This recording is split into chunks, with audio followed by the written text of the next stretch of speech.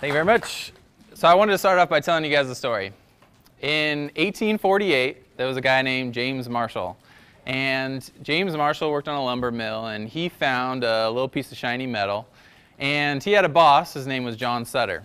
So James Marshall took this piece of shiny metal to his boss, John Sutter.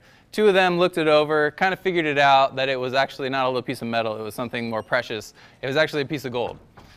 So John Sutter had a booming agriculture business at the time, and he knew that if there was gold there, other people were going to come, and he didn't want any of that to happen because he kind of liked things the way that they were.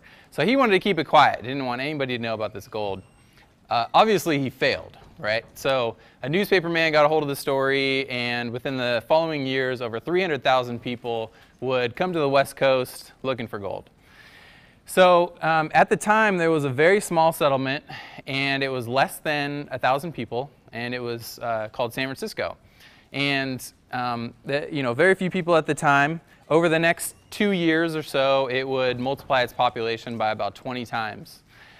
If you fast forward to now, San Francisco has a population of over 800,000 people. Obviously a very booming place.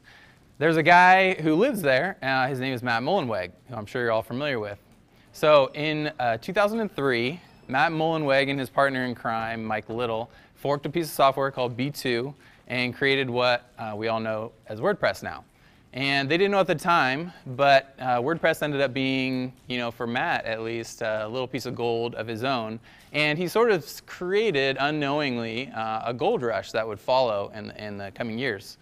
And around WordPress products and services and things like that. So I'm going to talk to you guys about selling WordPress products. After Matt created WordPress in 2003, for the following years, nobody really sold products related to WordPress. People were mostly doing client work, things like that. It wasn't until about 2007 that the first products came about, and those were premium themes. So there was several authors at the time that were making themes, Brian Gardner, A.D. Pinar, Jason Scholler, and those guys, they didn't know that themes were going to be as big, but they started selling themes and they took off like hotcakes. And they just started selling like crazy. And they created they were the first people to create this sort of premium theme economy. And on the left we have the first theme ever, which is Kubrick. You guys may be familiar with that if you've been around WordPress for a while. That was the default WordPress theme for several years. On the right, we have the #1 selling theme of all time, Veda. It's on ThemeForest. This theme has made over $9 million. Just that theme. So, selling on ThemeForest, of course, the author doesn't get all of that. They give a portion of that to ThemeForest. The Kubrick didn't have any special features, right? Didn't have like a theme options panel, shortcodes, sliders, anything like that. Aveda, okay, let's see if I can remember this right. It has like over 100 shortcodes. It comes with 60 PSDs. It comes with a drag and drop page builder plugin. There's, I think, 5 different sliders. There's like over, I forget how many color options and theme options and all that kind of stuff, right? It's everything but the kitchen sink. So just kind of an interesting comparison there. So I'm going to tell you guys, some of the things that we can sell in the WordPress economy, themes, right? You may be thinking, okay, I want to sell WordPress products. What about a theme? Let's look at some of the pros and cons of selling themes. Pros, everybody needs one. You have to have a theme to run a WordPress site. You don't have to have a plugin to run a WordPress site. You have to have a theme. So that's a good thing, right? They're easy to make. If you want to make a theme, all you have to do is grab a theme framework, underscores, roots, whatever, fork it, add maybe some theme options, some color pickers, some CSS, put your name on it, and you could sell that as a premium theme. Any price you want, that counts as a premium theme, right? GPL means you can fork anything and resell it. There's no customer education. Everybody knows what a theme is. They know how it works. You install it, you activate it, you have some options. Pretty easy, right? It's not like making mobile apps with WordPress, right? This is not rocket science. So cons, everybody needs one. That's actually a con as well. See what I did there? So that means that if you have a person who buys a theme from you, they're probably not going to come back and buy another theme from you for a while, if ever, right? Because they already have a theme. They don't need another one from you. That also means that the amount of the market size is actually, it's limited. So there's, however, 70 million WordPress sites or whatever it is. That means there's 70 million themes. Whereas with plugins, you can have multiple plugins per site, so it's a larger market. We'll get to that in a minute. They're easy to make. That's actually a con as well because it's kind of like the gold rush. That's why I'm using that analogy, because themes have become kind of a gold rush. Gold rush, you showed up with a shovel and a pail, staked out your claim, started digging, and you're a gold miner, right? Themes are the same way. You can fork a theme. All you need to do is change a little bit of CSS. I'm not saying that this is what you should do or this is the best way to do it, but that's all you need to do at a minimal level to make a theme. Anybody can do it, right, with very minimal development skills. So that means that there's a very saturated market. And this is what happened after 2007. People saw all the money that Brian Gardner and ADP and I were making. They started StudioPress, Woo Themes, Jason Scholler. Brian Gardner told a story. I forget what it was. I think it was in the first or second year that he started selling themes. He was already making over $100,000 a month, which is just crazy. So the market got very saturated. Now there's like thousands of theme shops, things like that. Buyers are subjective. If you have a client who wants a theme or somebody wants a theme, basically they look at it, maybe they go to Theme Forest, browse a few themes, they say, ooh, this one has a big slider with a 3D effect. I want that one, Like that one looks cool, or that's the look that I want. And that's the people that are buying themes for the most part, unless you're like a developer. So it's really hard to sell your themes on the fact that it's coded well, or it's accessible, or it's translatable, things like that. Things that really themes should be sold on. It's really just kind of subjective. So that means when you sell themes, it's really hard to kind of keep people around, loyalty, things like that. Pricing has been driven down over the years. Just themes have become basically a commodity, and theme marketplaces like Theme Forest, Mojo Marketplace, things like that have driven prices down. Whatever you think about Theme Forest doesn't really matter. Now people expect for themes to be 50, 60 bucks, and that's just the way it is. When I first sold my first theme, I sold it for 250 bucks, and it sold actually quite well. And later, we dropped the price to 150, but at the time, themes were kind of seen as something that you could charge more for. Now, if you look at something like selling on Theme Forest or any type of marketplace, even WordPress.com, they take a chunk of your sales. It depends on where you are. WordPress.com takes 50%. Theme Forest takes anywhere from, I think, starting at 70%, and it goes all the way down to 30%, depending on your sales and everything. But if you think about selling a theme for $59, and then Theme Forest, takes 50% of it, 40% of it, whatever, then maybe you had some costs and things like that, overhead, taxes. The money that goes into your pocket from that is very, very little, right? So it's really hard to build a business on that. You need a lot of themes. Themes tend to have a shelf life where, they get really popular at first. You get a lot of downloads, a lot of sales, and then it kind of drops off because it's not the newest, hottest thing anymore. So you need to continually be making new themes. Unless you have a really solid framework or reputation, but that's really hard to do. Like Genesis or something like that. Good distribution is tough. You can sell it on your site. You can sell it through a marketplace, but it's really difficult just to get a lot of eyeballs, a lot of sales in your product. So those are some pros and cons of themes. If you're thinking about entering the theme marketplace, those are just some things to think about. Now, after premium themes were kind of the big thing, 2007, 2008, nobody was really making money on plugins. Plugins at the time were kind of seen as an extension of WordPress core. Some people thought that because they're an extension of WordPress core, they should be free, right? So if you build a contact form plugin or something, that should be free, just like WordPress is free. Also, if you try to sell a contact form plugin, I'll be like, no, there's a free one over here. I'm going to use that. I'm not going to buy your plugin. And for a long time, plugins didn't really make any money, and nobody knew how to sell them. Nobody really figured it out. So it wasn't until about 2009 that plugins like Gravity Forms, All-in-One SEO Pack had a premium version. Those were some of the early players in that space. And obviously, the success of Gravity Forms, probably the most popular WordPress product of all time, that obviously really worked. I think people started to see that they needed more than just a free plugin where they had kind of unreliable support and updates, the longevity of the company. Plugins started dying off after a while. People were like, okay, I'm willing to pay somebody if I know this is going to be supported for the next 5, 10 years. I'm going to be able to email someone about it and get an answer quickly, things like that. And the premium product started actually being really, really good. So plugins are quite a different business model from themes. So let's look at some pros and cons if you're looking to enter that market. So you can have multiple plugins per site. Obviously, that makes a bigger market. You can make more sales from that, right? That's an obvious big advantage. It makes a larger market. Products that solve problems are evergreen. If you look at themes, themes don't really, they all solve the same problem, right? So everybody's solving the same problem. So that means that it becomes commoditized, subjective, things like that. With a plugin, it's the same thing as any other product since the beginning of time. It's solving a problem, and if it works well and you do better than your competition, then you will be able to survive for a really long time, right? You can also have better pricing models, free plus extensions like the WooCommerce model.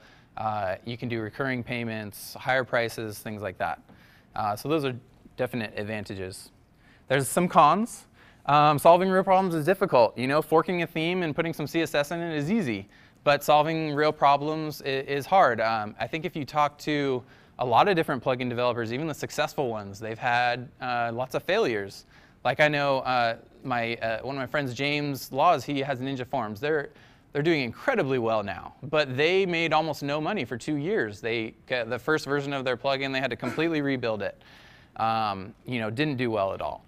There's numerous success and failure stories of other stuff. I mean, if you look at a plugin like JigoShop, was out before, that's what got forked. WooCommerce forked this plugin called JigoShop, which was this e-commerce plugin, and has now become this multi-million-dollar product, right? And it was basically the same thing as JigoShop, but WooCommerce took it and executed it better.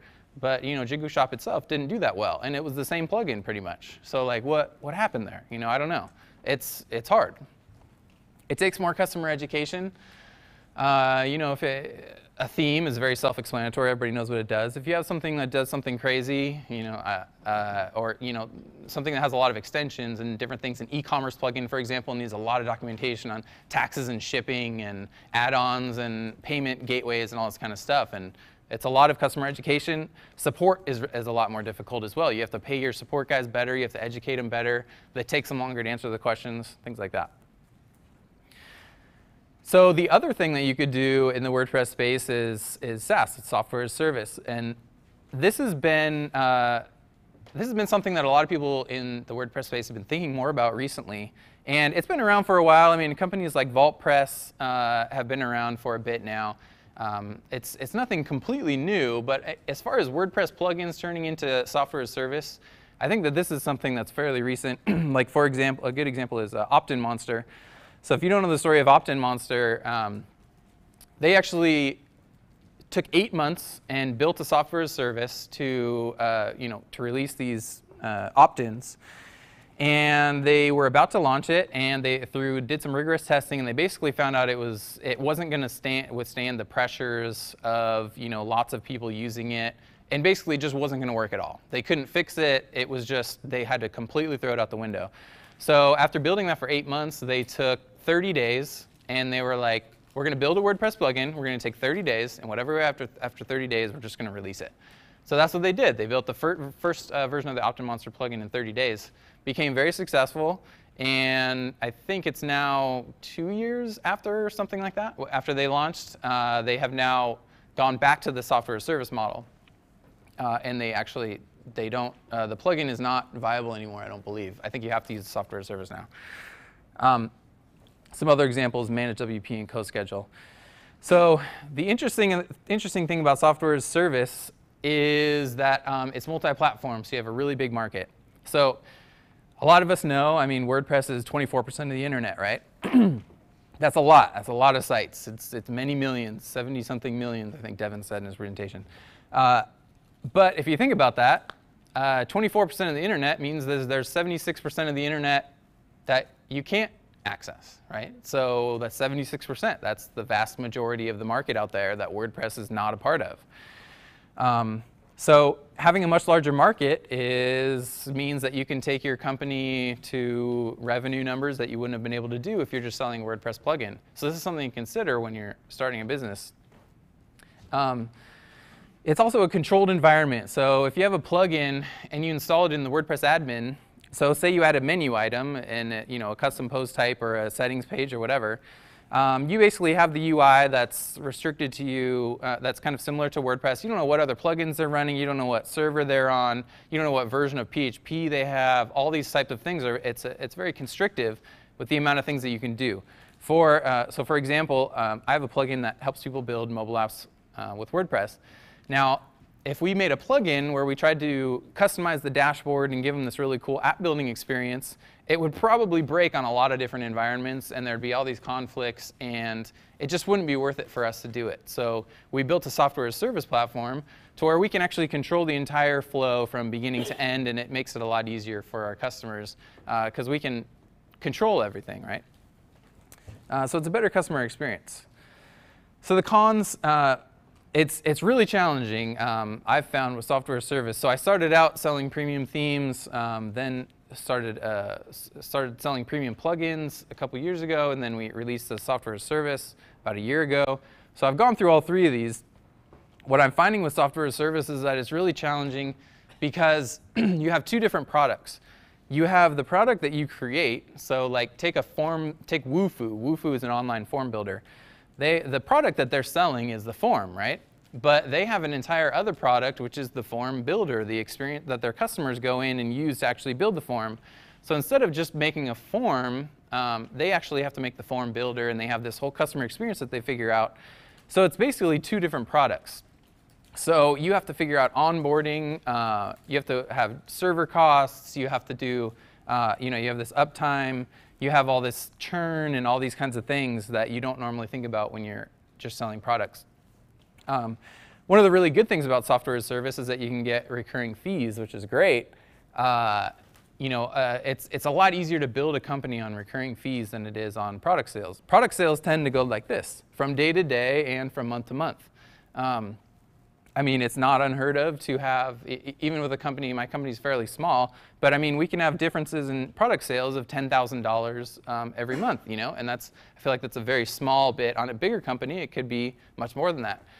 It's really hard to build a company on that because $10,000 could pay 2 people, So that means there's 2 employees you can't hire because you don't know if that revenue is going to be there from month to month. With the software as a service, you do, because you have recurring fees, you know kind of what your base is. Even if a few people cancel, a few people are going to sign up, things like that, it's a lot easier to build a company on. But then you also have people who don't want to pay you monthly fees.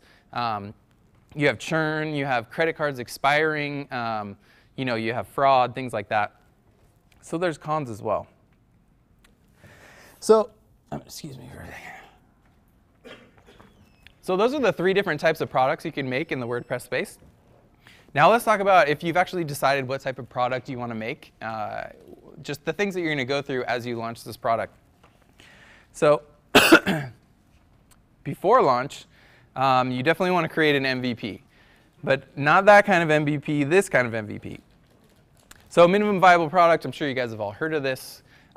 Basically, it means instead of making some giant behemoth of a product and then taking a year and to build it and not showing it to anyone and then launching it with 10,000 features, you want to make the smallest, tiniest little thing you can that's actually viable, that's going to make money that people want, and release that before you do anything else.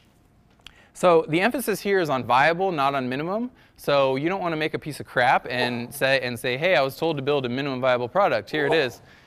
Bless you. You actually want to make a minimum viable product, which means you want to make the smallest piece of software that you can that's actually solves a problem that people are going to use and love. So this is a good graph by Paul Cortman about that. So another mistake I see people making is keeping everything a secret. And this is something that I'm guilty of as well. I mean, everything in this presentation is mistakes that I've made, basically, which is how I've learned these things. But you don't want to keep everything a secret. So what you really think is going to happen is you have this great idea for a product, right? And you think, man, if I tell anybody about this, if this gets out, everybody's just going to drop what they're doing, and they're going to execute on my idea and beat me to market, right? We think people are just going to take credit for our ideas, and man, I can't tell anybody. I got to keep this under wraps, right? You got to sign an NDA if you're going to hear about this, and all this kind of stuff. So this is what really happens when you tell people about your ideas. People care so little about your idea, you have no idea. So, I mean, I'm guilty of this as well, but what really happens when you tell people about your idea is they say, that's great, man. But they're so busy with their own ideas, with their own work and all this kind of stuff that they don't have time to execute on your idea. Not only that, but they don't have the passion that you have for it. You could have the greatest idea in the world, and people aren't just going to drop everything that they're doing and take time and execute on your idea. It's just not going to happen. Not only that, but a lot of the best ideas don't even sound like good ideas at the time anyways. So what I would suggest instead of doing that is tell a lot of people about your idea. Get feedback. See what people say about it. Get people, even if you don't blast it out to the world on Twitter, at least talk to people that you know and trust about it. People who could be potential partners, potential customers, things like that. At least you'll kind of get the word out a little bit. And then once you launch your product, then people will actually kind of be like, oh yeah, you were working on that. Cool, man. How's that going? Instead of like, oh, you launched a product? Oh, I don't care. Whatever. So another thing kind of tied to minimum viable product, minimal features. It's so important to have as few features as possible in your product. I can't emphasize this enough. Every feature you build is it's a liability, because that means you have code debt when you launch it. Let's say you launch a product with 10 features and people only use 2 of them. You have 8 features now that you have to maintain forever. You most likely can't just pull them out because there's a few people that are using them and you want to be backwards compatible and all this kind of stuff. So that means you have to maintain them, you have to do bug fixes. It's going to affect the way that your product looks, the way that it works, the customer experience on it. So you don't want people to get into your product and be like this. Oh, look at all these great features, man. Well, cool, I'm never going to use any of those. I just want this thing over here. So the great thing to do is to find out what that one product, what that one thing is that people really, really want, and just focus on that. And then launch it, and then you can add features later. But once you launch your product, people are going to ask you for all kinds of features, man. They want like everything. But you can't just when you're small, it's tempting to just build stuff because you're like, yeah, dude, like I don't have much going on. Like there's not many sales right now. You want this feature? Cool, I'll build it in. It's only going to take me like 4 hours, no problem. Don't do that, because then you have to maintain that. You have to do bug fixes on that. It's going to be with your product forever. So keeping the features minimal is really important. The features that people really, really want that are really going to make a big difference in your product, you'll hear those over and over, and you don't even have to write them down or anything like that. I heard Jason Fried, who did Basecamp, I heard him say this. He's like, I didn't write down any like feature requests or anything like that because the stuff that people really want that you really need to build, you'll hear it so often that it's just going to be like ingrained in you. You just like really, because you hear it so much. That's the features that you need to build. So I want to touch briefly on marketing your product as well. Marketing is something that should happen while you're building your product. It should happen before you launch it. It's not just something where you build a product, you launch it, and then you start marketing. That's definitely the wrong way to do it. There's a few different ways to market WordPress plugins. One of them is getting distribution through the WordPress.org plugin repository.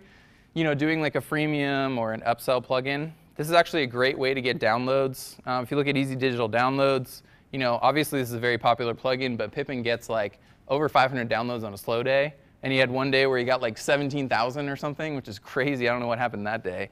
But yeah.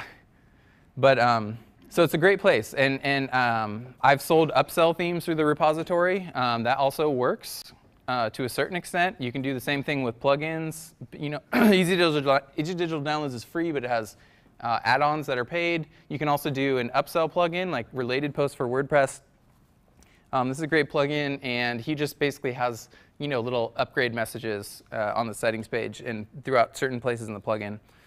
And this does work.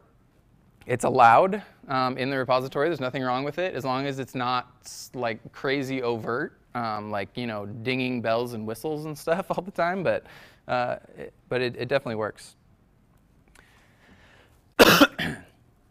So another thing that you can do is content marketing. A lot of great, really big businesses have been built on content marketing alone. Groove HQ is a support desk software, and their #1 customer acquisition channel is through their blog. And Kissmetrics, they were largely built off of their blog as well. There's Other good examples of this. QuickSprout is a great place to go to see a good example of content marketing. But basically, they just spend a lot of time and put a lot of effort into their content, and it gets a lot of traffic. And they're really good at getting targeted traffic. And even though a large majority of the people going to these sites are not converting, they have such high traffic that even if 0.02% are converting into paid leads, that's a really big number for them. So a couple good examples of content. If you go to quicksprout.com, they have these awesome guides. They're really long, really well designed. They're really great examples of how to do content that stands out. Moz.com has a beginner's guide to SEO, which I really like. The cool thing about content is that it can actually give you traffic in perpetuity. So you spend a lot of time and effort and money doing this content, which sucks in the beginning, but then like a year from now, you're still getting traffic from it. And in some cases, it's a really large amount of traffic. Back when I used to sell premium themes, I did a theme customization guide. And that guide got, it was something like 10,000 unique visitors a month in perpetuity. And it took me a few weeks to do. It was a lot of work. It took a lot of time and energy. But like, how much is 10,000 visitors a month worth to you? I mean, I think that was worth a few weeks of work, for years to come. So content is really, really difficult to do. I recommend checking out Neil Patel and QuickSprout. He has a lot of really good information about it. It's really hard to do right. It's really, really difficult and time consuming. But if you do it right, it can really pay off. Another way to get traffic and sales is through affiliates. I'm not really an expert in this area. You should talk to Syed Balki if you want to learn about affiliates. But one thing that I've learned is, some businesses can benefit from affiliates. You really want quality over quantity. Just kind of advertising that you have an affiliate program and getting applications in hasn't been real successful for me because you get a lot of low quality affiliates. But if you get the right affiliates, it can really help. You want to kind of manually build relationships with people and people who have high traffic blogs, things like that. That's really where it pays off. Influencers who have a big audience already, striking deals with them can be really beneficial. You want to make sure you have a 30-day hold. You manually approve affiliates to avoid fraud and chargebacks and things like that. Excuse me. 20 to 30% commissions are pretty standard in our field. So final tips. You want to build interest and not just a product. So a lot of people will just kind of stick their head in the sand and write code for months and months and build a product. And that's kind of our tendency, and we don't want to tell people about it because we want to have like a big launch and surprise everyone. And we don't have time for marketing because we're coding and things like that. This is definitely not the best way to do it. What you want to be doing is you want to build interest as you're building your product through marketing and word of mouth and things like that. Because if you don't, what can happen is you can launch your product and be like, cool, everybody come look at my product. And they're going to kind of be like, oh, that looks cool, but like I'm busy with some other stuff. But if instead you had gone to influencers and you said, hey man, I'm building a new forms plugin and it's got this like little thing that's different about it. What do you think? And they say, oh, cool, man, but I think you should maybe add this into it or something. And you go, oh, cool, man, I'll take it into consideration. Then when you launch, you go, hey, remember that forms plugin I was telling you about? Well, I launched it. Like, you want to try it out in beta, things like that. They'll go, cool, man, I really like that. And because they kind of got invested in it early, they'll be much more likely to tweet it out to their followers or write an article about it or something like that. Also, content marketing takes a really long time to have any type of effect. So if you start writing blog posts 3 months before your product is launched, you will be able to actually get some traffic to your blog, get some traffic to your site before you actually do it. Because if you start content marketing right when you launch your product, you're not going to have any traffic for a long time. Content marketing takes time. So do it as early as possible. Along the same lines, write about what you're doing. If you can't figure out what to write about, just write about what you're doing. Write about the code that you're writing, the things that you're figuring out, the problems you're solving. And do it as you're building the product, not after you launch. Make sure there's a market. Big markets are better. You got to figure out what your goals are. As we talked about, WordPress is 24% of the internet. Themes can only be on, you only can have one theme per site. You can kind of figure out what your market size is with that. If that market isn't big enough for you, then you might want to go software as a service, because then you're not limited to just WordPress. if you're going to do a niche within WordPress, that's another thing. You have 24% of the internet is WordPress.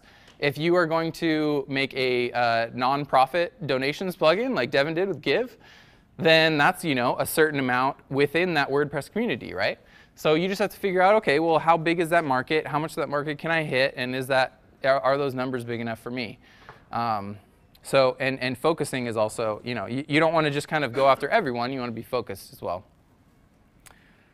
If you're interested in seeing how much WordPress companies make, I wrote a blog post earlier in the year on my blog. You can see scottbolinger.com with that URL.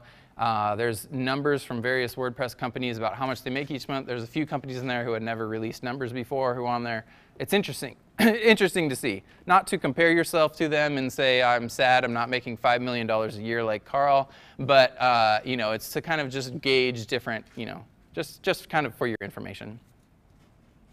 So Scott Bolinger, you can find me on Twitter at Scott Bolinger, and AppPresser.com is my business website. Thank you very much.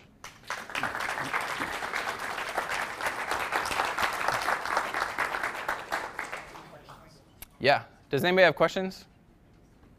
Yes, sir. Thank you for sharing your experience with us. I really Sure. liked the presentation. At some point, you talked about focusing on minimal features. Yeah. Right? And a lot of times that works. But I know quite a few companies and quite a few startups that started with an idea which turned out really quickly that there was something else minor in there that really the market wanted. Yeah. And their business became that. Yep. So if all of them did the same thing and dropped everything except the 2 features that they thought was the market for it, Sure. they would have missed the boat entirely.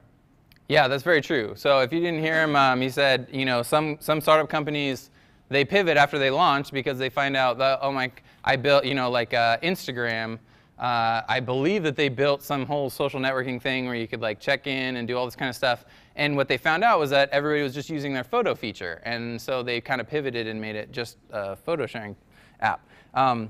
And if they hadn't built all those features in the first place, then they wouldn't have found out that that's what their customers wanted. That's very true. So yeah, I mean, I'm not saying it's easy. Minimum viable means, you know, for Instagram, the viable part would have been just the photo sharing part, but it's impossible to know that before you launch. So yeah, you can't launch with no features, but to me, the important part is getting something out there and getting people to use it and see what they say.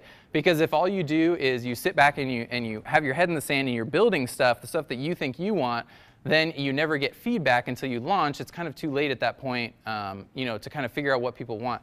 So at that point, you either have to pivot or, you know, strip features out or things like that. It would be much better if you just kind of release something, didn't spend a year building it. Say you spend like 3 months building something, you put it out, you go, oh, actually people wanted this other thing. Well, then you fix it, and you didn't like waste a whole year, you know, knowing that you're building something people don't want.